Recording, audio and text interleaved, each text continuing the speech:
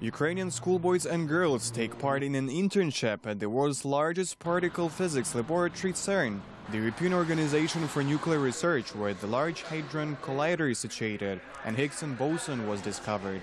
The program primarily designed mainly for teachers and college students. However, Ukrainian children managed to impress European scientists, becoming the only children around Europe who can take a look backstage at the center. Ukrainians have been facilitating the work of the center for years. One of the main breakthroughs of Ukrainian scientists became the essential part of the collider. These elements are called scintillators and were created in Kharkiv in early 90s and used by the world as a basic component for the collider.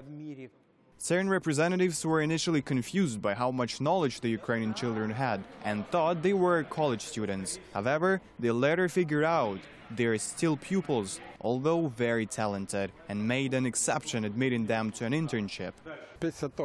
After a while, CERN coordinators started saying that we deceived them, that we send second-year students because pupils cannot have such a knowledge. It's not just theory here, we have practice. Today we experimented with the Wilson cloud chamber, learned how all particles work in different environments. Starting from October, Ukraine plans to become an associate member of the European Organization for Nuclear Research. The Ministry of Education, Lidia Hrynevich, says it's important for both scientists and education.